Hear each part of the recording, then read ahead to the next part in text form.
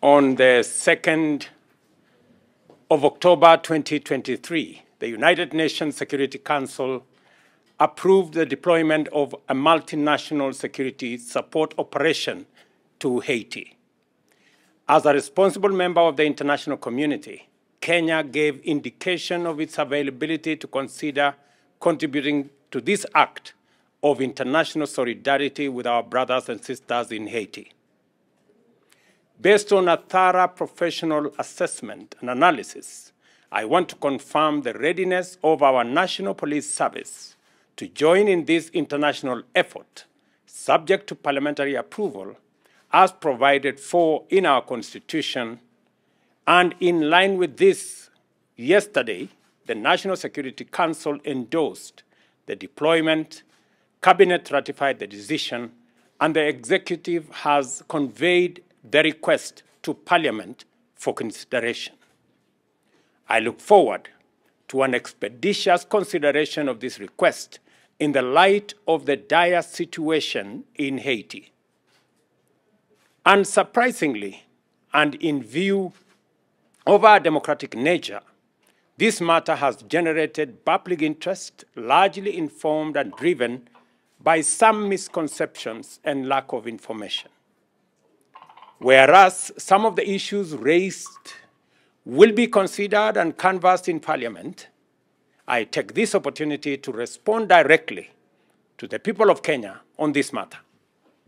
Among the questions and clarifications being sought include the claim that Haiti is miles away and does not constitute any interest for Kenya, and that our National Police Service will face insurmountable challenges in Haiti, such as language barrier, cultural difference, and unfamiliar terrain, that Kenya has internal security challenges which the National Police Service should first address before lending a hand to Haiti, and that the Kenya National Police Service lacks the requisite capacity or capability to address the Haitian security situation. This is on account that the other missions in Haiti have failed before. The mission is multinational in nature. The security mission to Haiti is mandated by a UN Security Council Resolution 2699 of 2023, which enjoyed unanimous approval. The resolution endorses Kenya to lead and coordinate this multinational mission. This vote of confidence underscores the stature of our nation as a respected member of the international community. Our participation in this mission contributes to our renowned anchor role in contributing to international peace and security, a commitment underscored by this administration. We have received very strong support from across the world as countries continue to make their contribution to this mission. In Africa, I have spoken to the President of Senegal, Burundi, Chad, among others, who have expressed commitment of their troops and support to this mission. We welcome also the pledge from Jamaica, Bermuda, Barbados, and Antigua from the Caribbeans. A number of other countries have expressed commitment to provide both equipment, logistical, and financial support for the multinational support mission. Kenya will therefore be part of a multinational global effort. Haiti and CARICOM is the 6th region of Africa, a mission for humanity. Importantly, we, as Kenya and Africa, have affinity with Haiti. Haiti is part of the African Union 6th region. This places a duty of care on every African country. Just like we acted in concert to secure the freedom of the whole continent, Africa is keen to contribute to the freedom and security of Haiti. This explains the critical role of the 3 African countries in the UN Security Council in the negotiations leading up to the adoption of the resolution and the demonstrated commitment of support to this mission from African countries. Owing to our strong commitment to Pan-Africanism, we are leading the mission to Haiti in fulfillment of our obligation to Africa and its diaspora. Furthermore, the multinational security support mission is about the oneness of humanity and solidarity of the international community. It affirms the shared hope that the world has not forgotten the people of Haiti, who have suffered untold calamities. The people of Haiti have borne the brunt of colonial plunder and repression, post-colonial retaliation and exploitation, suffered repeated geological, climatic, and epidemic disasters. The multinational security support mission, therefore, is an effort to restore the dignity of the Haitian people, the stability of their nation, and the prosperity of this African nation in the Caribbean. Kenya's commitment to peace and security. Our value proposition for this mission is an impressive record of participation in peace support operations across the world. 46 missions in all since we got independence. Many of these in far-flung areas, including East Timor, Macedonia, Kosovo, former Yugoslavia, Sahrawi, Croatia, Namibia, Darfur, DRC. In every of these cases, we engaged different cultures, languages, and geographical circumstances. The case of Haiti is not different. Our participation has been professional and nonpartisan, giving confidence to populations of the countries where we have served and assisting in getting them on a path to sustainable development.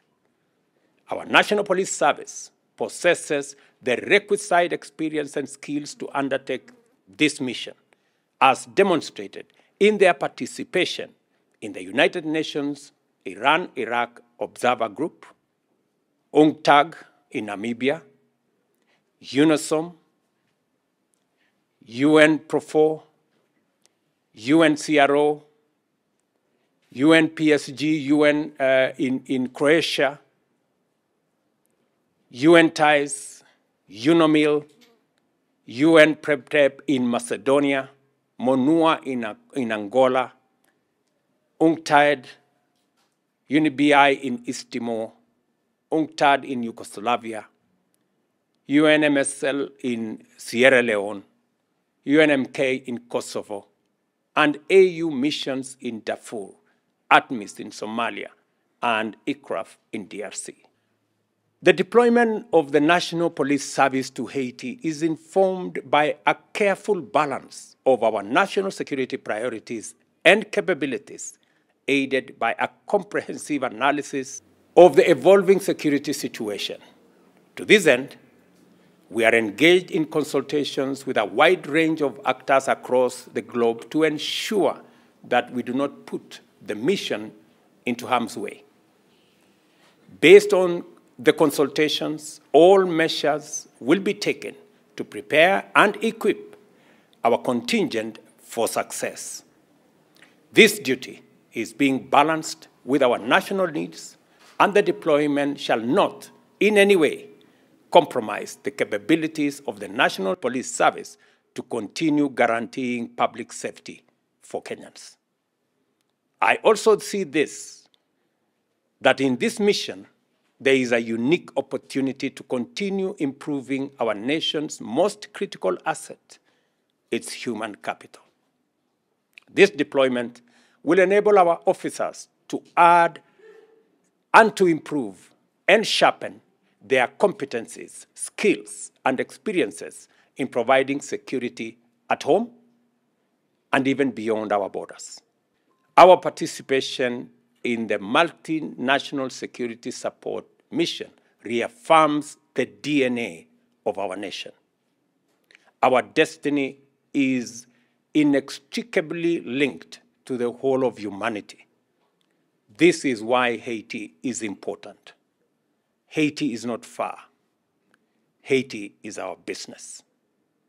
The multinational security support mission will restore security to Haiti, will enhance the capacity of our national police force to serve humanity even beyond our borders, and will reaffirm our position of pride among the community of nations.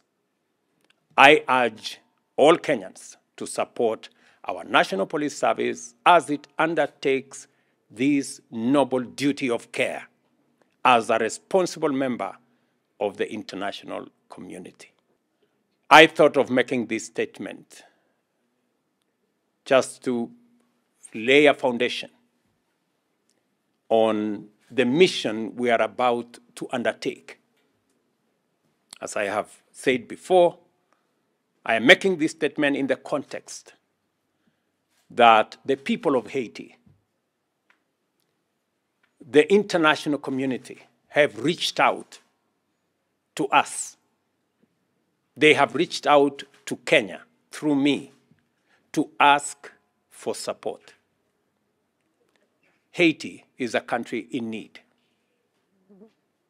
A black African nation, just like us, far away because of the tragedy of what happened in our history with slave trade and everything in between. Today, the children of Haiti are not going to school. Today, women in Haiti cannot go to hospital. Today, many communities in Haiti cannot access social services. They are reaching out to us to support them. The choice of Kenya to provide this support was not by default. It wasn't through guesswork. Many countries identified us as a safe pair of hands, as a country with a rich history in peacekeeping, peacemaking, and peace operation, as a democratic country that has democratic credentials on how to handle situations like this, and with our experience.